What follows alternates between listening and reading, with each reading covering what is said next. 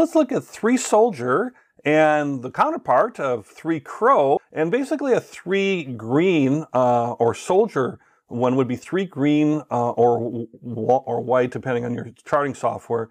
But basically you've got an upward trend. You've got 3 long green bars. That's the key thing you're looking for. You've got 3 long green bars, and they're all consistently all in a row, kind of lined up like little soldiers, right? They're lined up like if you have play soldiers or something, and they're all lined up in a row. And it's really showing the continuation of an uptrend. And really what you're looking for is that they're longer green bars, and that the consistency part, they're very orderly. It looks like they're marching in formation, so to speak, or at least marching upwards in formation. And that's a continuation of the uptrend. That's the indicator that you're looking at.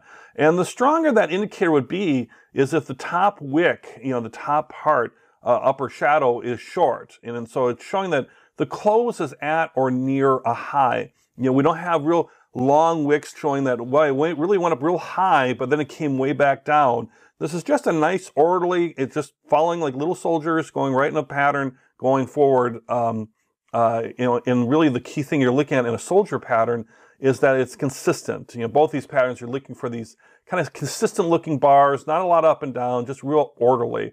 And so that shows a strong indicator the trend is going to continue and go in that same direction.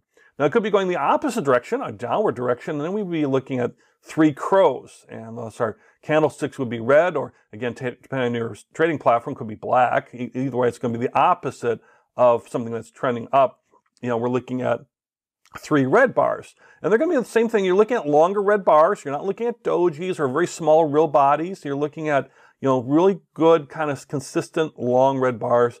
Again, all consistently in a row. Less like the soldier pattern, are called crows because they're going downward. So decided to be a crow.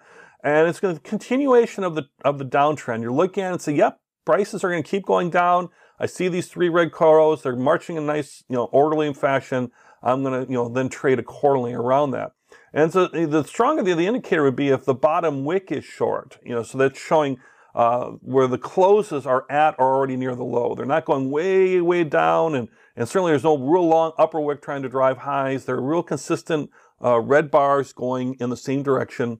In this case, for a crow, they'd be red and prices would be following, but you wouldn't have a long wick at the bottom. So the shorter the wick, the better the indicator.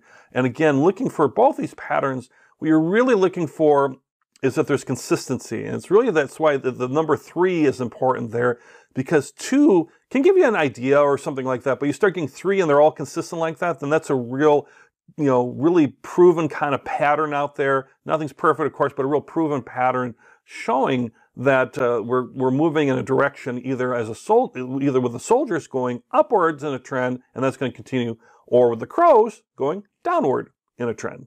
So look for these chart patterns.